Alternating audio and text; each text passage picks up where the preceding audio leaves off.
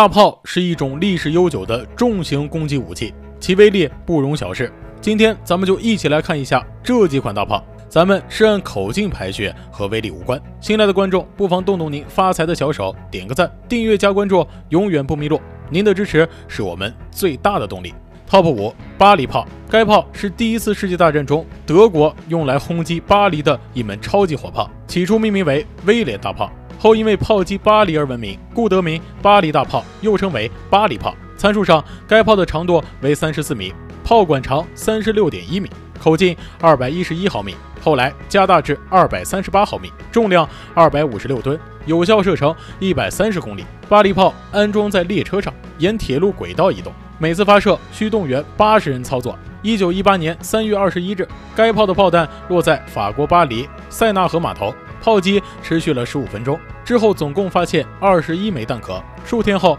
法国航空侦察队飞行员发现了这门巴黎炮。巴黎炮整个计划极为机密，发射地点库西堡欧夫里克与目标巴黎市距离为121公里，炮弹重量约125公斤，能发射上40公里高空，也是人类第一个进入平流层的人造物体。由于超长射程，因此德国科学家需小心计算克里奥利力对炮弹的影响。炮弹进入平流层后，阻力会大减，能有效提高射程。3月29日，巴黎炮击中了圣盖法学和圣波罗大学教堂，导致其屋顶坍塌，造成91人死亡。TOP4 K5 列车炮，它是2战德国研制的列车炮，整个炮身结构由前后2辆板车来承担，板车设计特殊，拥有6轴车轮，每轴车轮可以承载18吨，而整部列车炮则是由火车头、成员车厢、补给车厢、弹药车厢所构成的。在战场上， K5 可以经由2种发射模式来发挥它的威力，一种是直接在铁道上进行射击，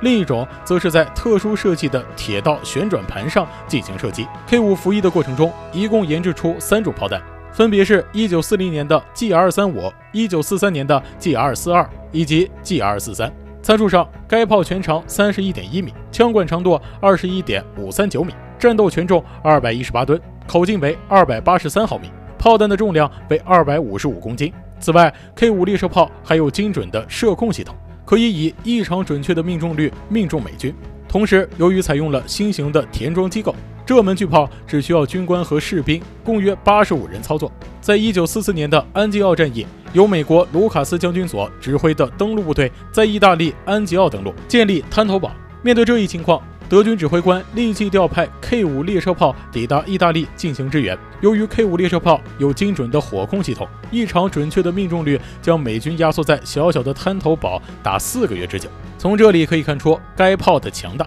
如今有2门 K5 列车炮被保留下来，其中一门是在法国大西洋长城博物馆中，另一门则存放于维吉尼亚州的美国陆军军械博物馆。TOP3 巴巴多斯大炮，它是1965年在美国和加拿大军方支持下，由号称火炮鬼才之称的加拿大人杰拉尔德·布尔博士主持建造。据有关专家称，该炮的研制并不是用于战争，而是打算使用其将卫星发射进太空，因其试验场位于加勒比海的巴巴多斯岛而得名。参数上，该炮长达36米，口径为424毫米。为了进一步增加射程，设计师还设计了这门大炮专用的火箭助推增程弹丸，其中 Marlit 4型炮弹全长8.54米，直径0.42米，重量1吨，采用450公斤标准 M8M 发射药进行发射，炮口初速达到1550米每秒。此外，在之后的射击中，该炮成功的将90公斤重的炮弹抛射到180公里高的太空，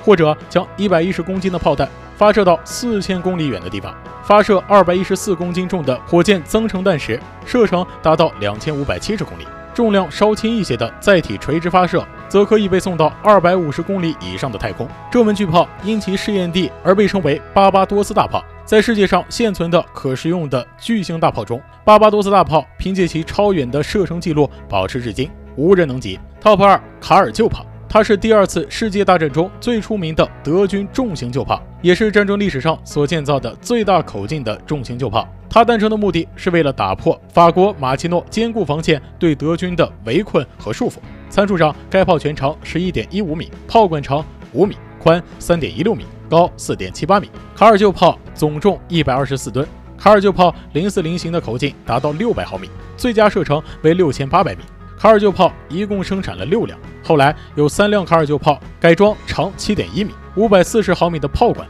射程也延长到10400米。该炮在移动时可借由自身履带进行短距离移动，动力系统为戴姆勒奔驰 507C 柴油引擎或 503A 汽油引擎。由于马力不是这座大炮的最大考量，因此就算消耗了大量的燃料，车体仅能达到每小时10公里的速度。如需长距离移动，仍然必须依赖火车运输。卡尔臼炮的炮弹重量从 1.25 吨起跳，有的弹药甚至重达2吨。而穿甲弹的重量超过2吨，重型装甲弹以大角度坠落，可以击穿 2.5 米的水泥堡垒和35厘米厚的钢板；高爆弹则可以在地上造成直径15米、深5米的大洞。卡尔臼炮一共需要16个人来操作，装弹前要先将炮管放平进行填装，炮管最大仰角为70度，左右回旋角各 2.5度。臼炮本身的精确度并不好，是利用威力来补偿精确度。为了不受火炮后坐力影响而频繁地进行炮位调整，需要利用液压悬吊降低车身到贴地的程度，以增加稳定性。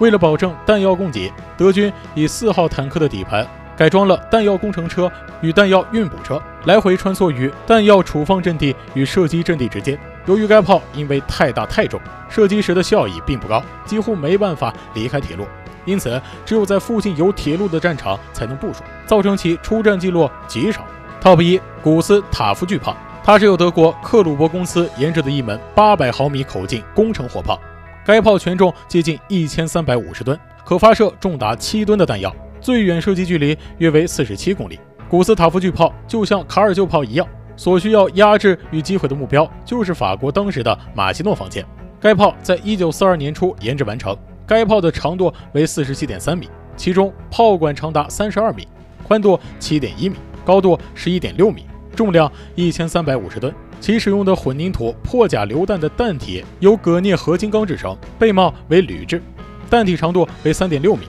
重量达到 7.1 吨，最大射程38公里。以最大仰角配合特殊装药，可击穿7米厚的混凝土或1000毫米钢。1942年夏天，希特勒调集237个师的兵力，在苏德战场南部地区发动大规模进攻，妄图一举全歼部署在顿河东岸的苏军，进而攻占著名的高加索石油区。苏军为了抵抗德军的进攻，在塞瓦斯托波尔战略要地筑起坚固的防御工事和地下弹药库，决心进行持久防御。不料有一天上午，突然传来轰隆隆的巨响，一座秘密弹药库发生意外爆炸。这座弹药库是动员数千军民经过长期苦战建造起来的，为了防御敌机轰炸或炮火袭击，弹药库建造在地下30米的深处，上面覆盖有厚厚的钢筋混凝土。直到战争结束后很长时间，美国某军事刊物才披露真相，说是在清理废墟时发现有个直径特别大的弹坑，德军使用超重型火炮发射的重型炮弹击中了弹药库，引起链式反应般的弹药爆炸，毁灭了这座无比坚固的地下建筑物。那么大家感觉这几款巨炮怎么样？欢迎在评论区留言讨论。好了，今天的视频就到这里，咱们下期视频不见不散。